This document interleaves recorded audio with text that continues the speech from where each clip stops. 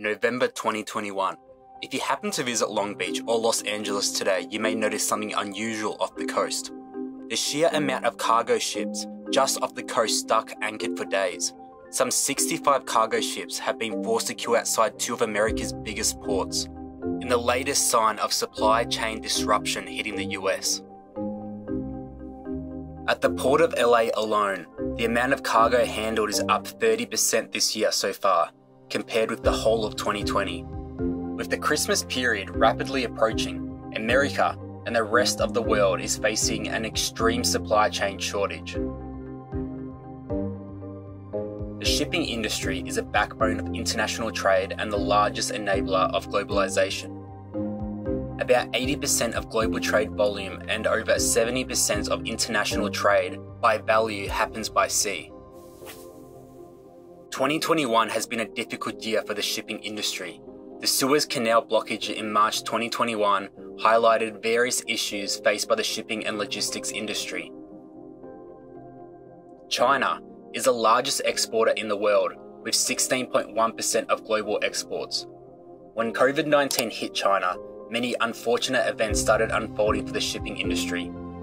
Manufacturing came to a standstill due to strict lockdowns, leading to Chinese companies walking away from purchase contracts, which led to a fall in import of raw materials.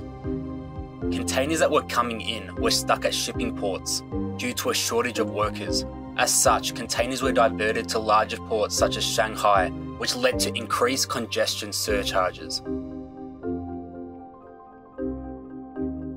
Exports from China plummeted by 17% in the first 2 months of 2020 when COVID-19 first hit.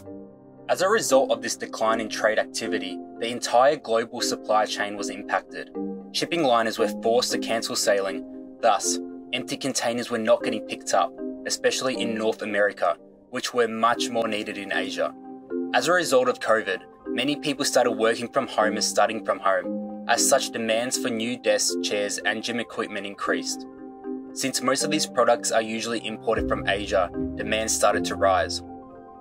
The US is the largest importer in the world, and as of 2019, 16.8% of Chinese exports were to the US, its largest trading partner.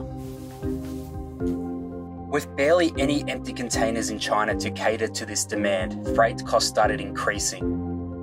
And once these containers were in the US, where economic activity was still slow, no exports from there meant these containers did not go back quickly enough. Desperate companies fighting to export their products abroad meant their willingness to pay to acquire containers was relatively high, and they ended up paying premium rates. This led to shipping costs skyrocketing.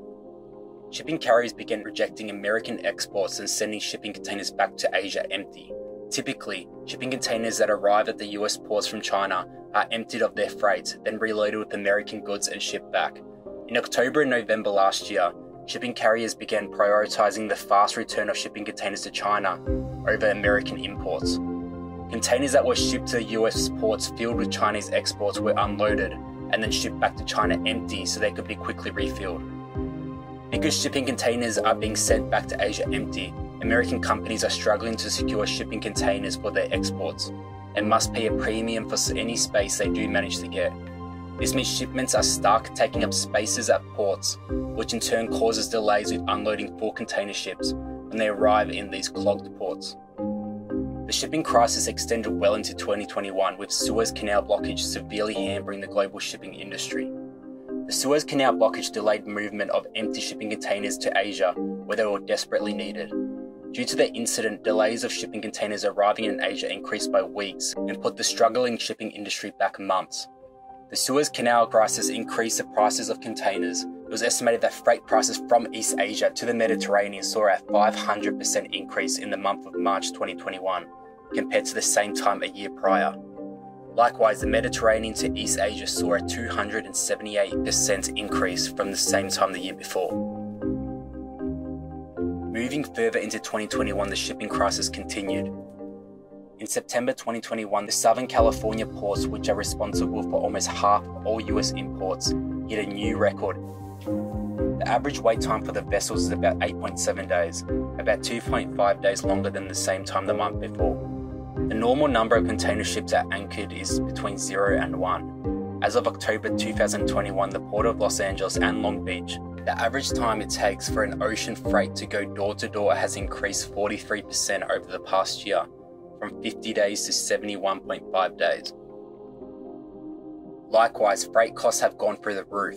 The price of transporting a 40-foot container between the US and Asia has jumped 500% from this time last year to roughly $20,500. Ultimately, the ports are facing backlogs as a result of COVID-19 disruptions and a labour shortage paired with spikes in demand. The Port of Savannah in Georgia is experiencing the major impact of the global shipping crisis. Nearly 80,000 shipping containers are stacked in various spots around the Port of Savannah, which is 50% more than usual. They are running out of places to put things at one of the largest ports in the United States.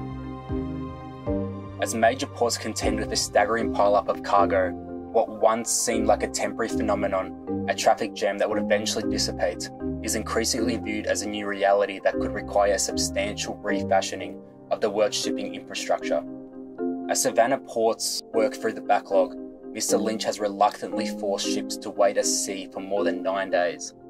On a recent afternoon, more than 20 ships were stuck in the queue, anchored up to 17 miles off the Atlantic coast. One of China's ports in Shenzhen suspended pickup and drop-off of containers as a tropical cyclone approached the nation's southern coastline. Number of ships waiting outside the port rose to 67, the most since August 26. China's week-long national holiday has increased congestion as two of the country's busiest ports, Shanghai and Ningbo, where 273 cargo and container vessels were waiting to berth. Container rollover rates at both ports indicate little headway in dealing with the excess cargo. According to data from supply chain software company Project 44, the backlogs spell further product shortages and delays for businesses and consumers as holiday shopping picks up. It is estimated that 77% of the ports were experiencing abnormal turnaround times in China. Around the world, the worst performing port is at Los Angeles and Long Beach, where the average turnaround time almost doubled this year to 6.4 days, from 3.6 in 2017 to 2019. 2 months from Christmas, there is a serious concern that many products may not be on shelves by the holiday period. President Joe Biden announced that 3 of the largest US goods carriers, Walmart, FedEx, and UPS, will up their efforts to address supply chain issues. He stated that ports in Southern California will make commitments towards moving to 24/7, working during off-peak hours. Treasury Secretary Janet Yellen has said consumers could be seeing higher prices and product shortages through the rest of the year as the market works through supply chain bottlenecks and worker shortages. US economist Stephen Roach has warned that supply chain shortage may lead to a 1970s-style inflation. The likelihood of continued supply chain bottlenecks moving from one area to another, which is strikingly reminiscent of what we saw in the early 1970s, suggests that inflation will stay at these elevated levels for longer than we thought. The current shipping crisis, equipment shortage, and extreme container freight rates are just the symptoms of a deeper problem in the current supply chain disruption. The whole system is stressed and these issues take a lot of time to resolve. As such, this holiday period consumers will have to contend with higher prices and limited stock.